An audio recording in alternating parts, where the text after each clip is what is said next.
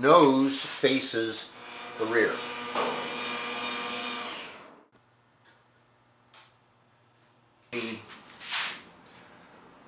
The interior is obviously going to be a couple of bucket seats, air conditioned. I'm going to use an old air system at this point. It's a brand name. And we've gone back to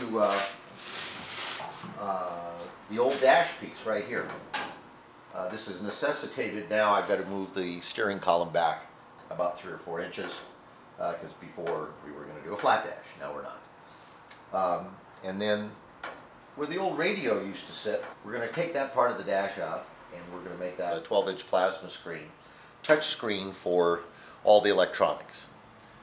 So that'll be the tuner, the controller, the preamp, the everything. So given that we're going back to some of the stock dash, the Studebaker Speedo, which used to go up in here, obviously will not work anymore. So from here across to the other side, about 2 feet, leaves room for perhaps 10 gauges. We're hoping to use VDO, slant bevel front gauges, red lit, in just a straight line across there, gradually turning towards the driver.